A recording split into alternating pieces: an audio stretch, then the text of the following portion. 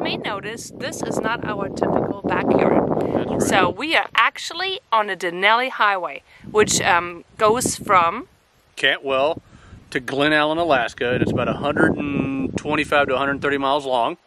complete gravel road, but so we had to take it really slow on Old Betsy, but we made it, and we found actually a better spot than we could have ever imagined. Look at this.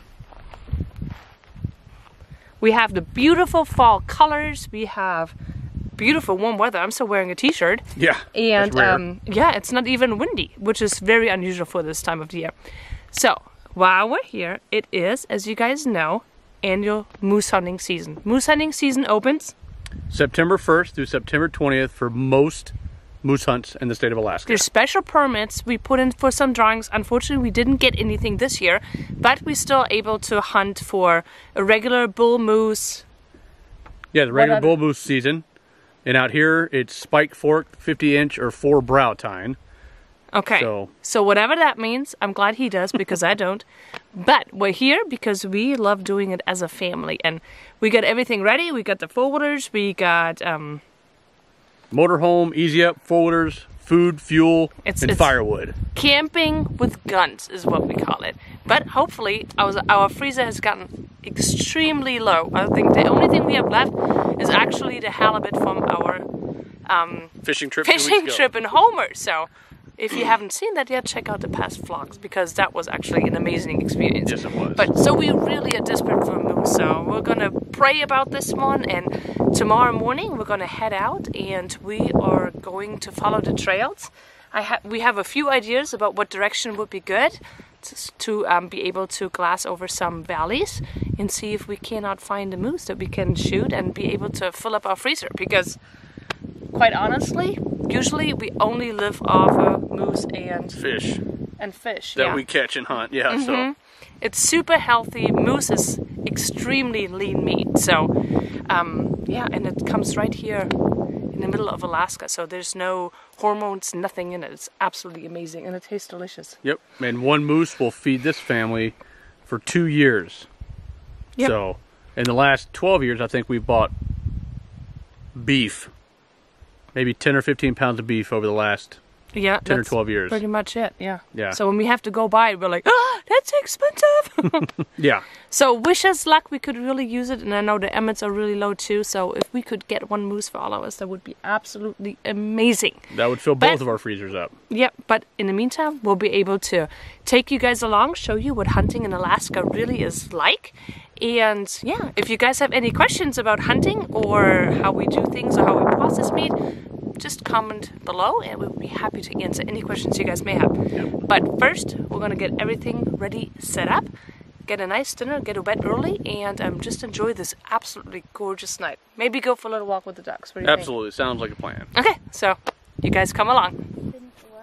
Okay, Kirsten, you would absolutely love this. So I'm missing you already, and I wish you could just see how absolutely gorgeous this is. But I'll make sure I take tons of pictures for you.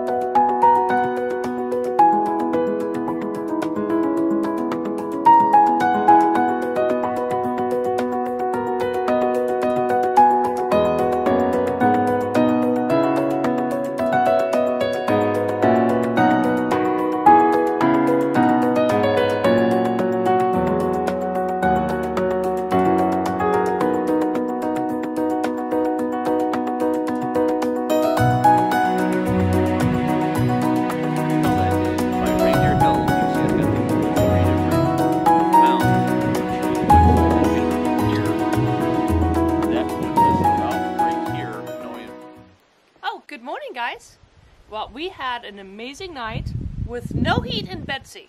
But thankful for this one, he brought a generator and backup heat because we woke up to how many degrees? It was 45 in the motorhome and 25, 28 outside. So everything was frozen over, so it's 9:30. It was a little hard to get started when it's still so chilly. So we had a good breakfast, good cup of coffee, and now we're gonna get ready to head north in between, just in between those mountain ranges we show you guys in a second, and head north and go see if we can find some moose. So let's get packing. Yep. So for moose hunting here, my preferred firearm is a 300. I've used this gun for at least 12 years. It's a 300 Remington Model 700. I've taken mini moose, bear, and caribou with this particular rifle.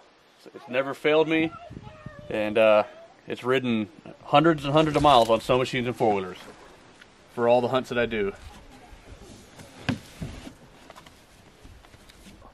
So this is my hunting rifle, and this year it is my turn to take the first shot at the moose.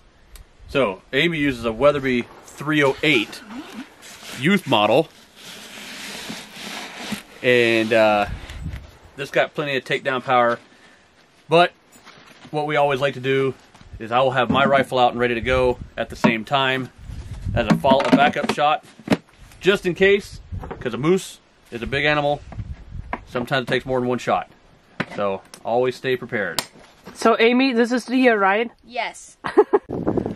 So I always want to make sure when I go out, I always have my GPS with me. Typically what I'll do is I will turn it on, I'll mark our camp here, and then I'll turn it back off and we just drive, because I don't want it to make a breadcrumb trail for hours on end. And then when we get back to wanting to come back home, I'll just turn it back on and I'll hit our waypoint and it'll head us in the right direction. Unless we get into a really crazy non-established trail and we're having a break trail, I will breadcrumb, which means it's going to drop a waypoint every so many seconds on the way back out.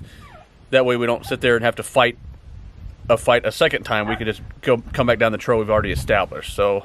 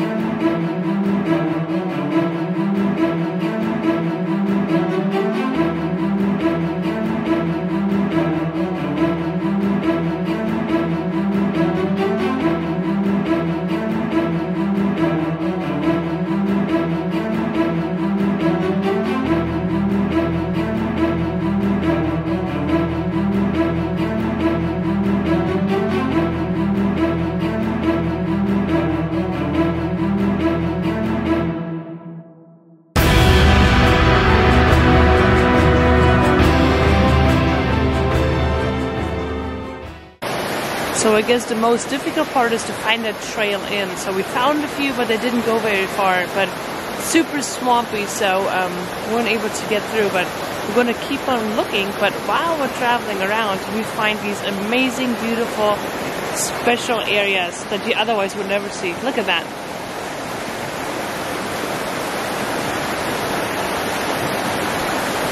It is so beautiful.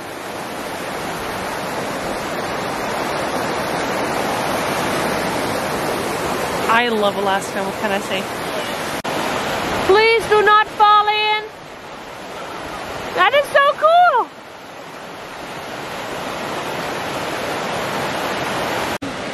That's where the yelling is coming from. Lily's on the other side.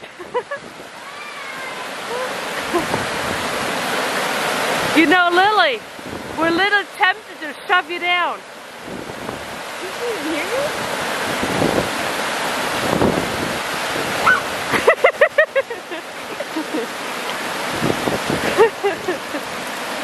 What are you? Really? That was scary. Nice. Well, we got plenty of fuel. We're just going to keep driving on the road until we find a spot. So we found a really awesome trail. Unfortunately, unfortunately it is really steep, so we had to unload everything, and Steve is gonna drive up there and we're just gonna have to hike it in. But it's, so it's right there. It goes all the way up there, all the way to the mountain ridge. So let's see if we can find something. Amy, did you get sidetracked? No, I'm looking for moose tracks. In the blueberry bushes. There could be some, you know. They're super delicious, aren't they? Yes.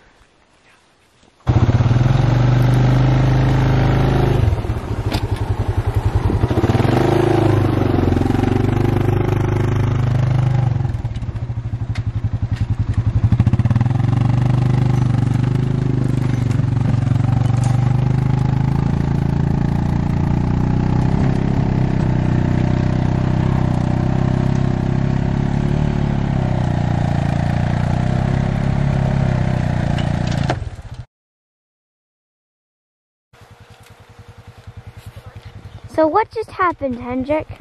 I have no idea. The four-wheeler is stopped in the middle of a hill, and I don't think Daddy can get it up.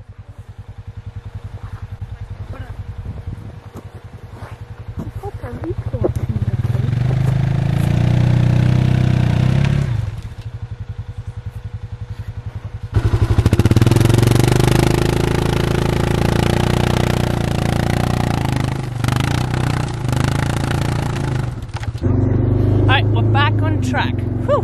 Good thing we got out of that situation. Just trying to find a way to cross this river. I guess we have to get creative.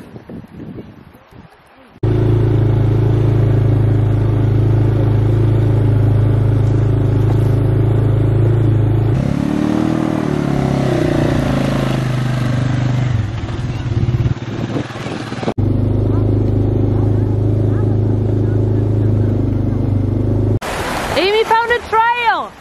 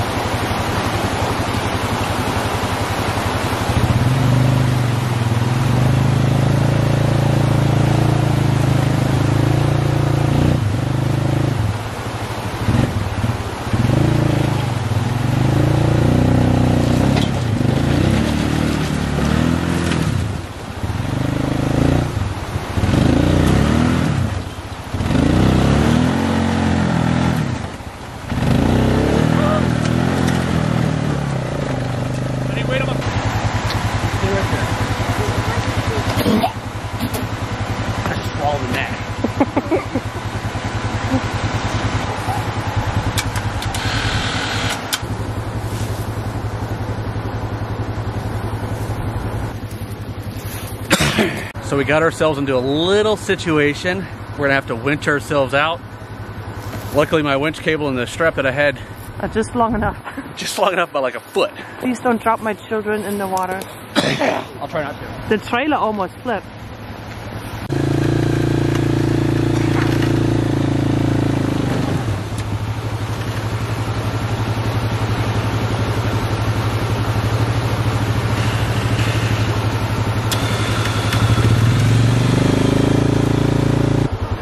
How does it feel to be a survivor of this experience? My butt hurts. My knees hurt.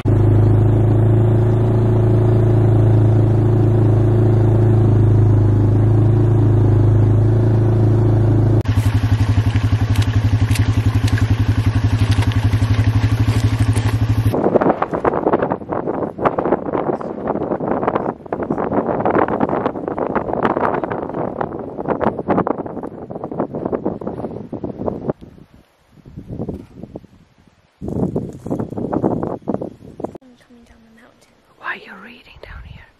What? Your dad and Lily are asleep, and you're reading. I'm checking for footprints. Jen, what are you doing? Oh, she's gonna ask what time it was. Did you see anything? Okay, so I think this is about as far as we can get with the four-wheeler. Yeah. So we're just gonna leave it behind and strap on all our stuff. And I think we're gonna go down into the valley over there, and then over there is a ridge line, and we're gonna try to just be able to glass from there, because then we can get a visual of both valleys. But with the photo, we just can't make it, would be too hard. But so let's get ready to